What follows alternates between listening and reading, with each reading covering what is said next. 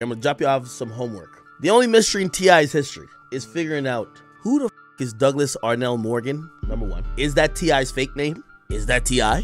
Is that T.I.'s friend? Is this his relative? By the way, his grandfather's name is, if you look up Clifford Harris, grandfather Morgan, you'll see T.I.'s grandfather passes away. T.I. shares some sad news on Instagram Tuesday, posting 2 photos marking the passing of and burial of his grandfather, Robert Morgan. So somebody is named Morgan in his family. Also, you look at his past, you're gonna see Morgan. So there's some Morgans there. I'm wondering if this is just someone else. Clifford Joseph T.I. Harris Jr. is a rapper, actor, entrepreneur credited with popularizing the hip-hop subgenre trap music during the 2000s. He was born on September 25th, 1980, to Clifford Buddy Harris Sr., so he's a junior, and Violetta Morgan. So his mom's last name is Morgan. Let's figure out who the Douglas Arnell Morgan is. We know who his cousin is, Alejandro Tremel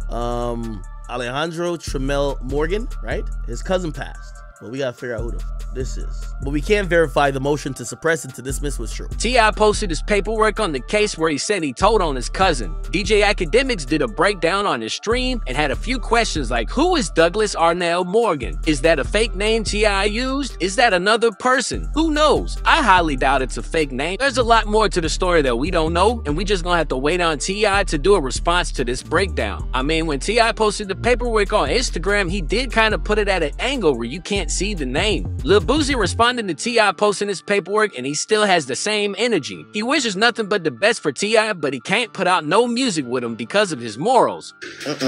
Nah, I said, I think he didn't snitch, but they say he posted the paperwork saying that he did it. So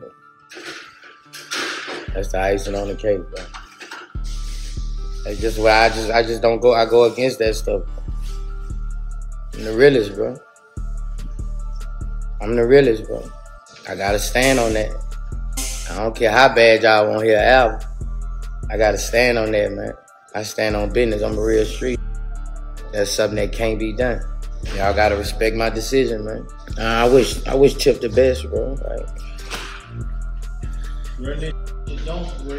I wish Chip the best, bro. I wish him the best, man. He probably upset, but you know, I wish him the best.